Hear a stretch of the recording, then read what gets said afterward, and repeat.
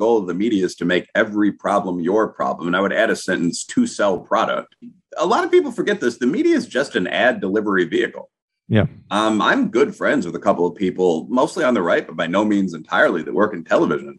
And they're pretty open about this. I mean, if you ever do an interview with live, really, it's Fox, but I assume CNN, MSNBC, so on are the same.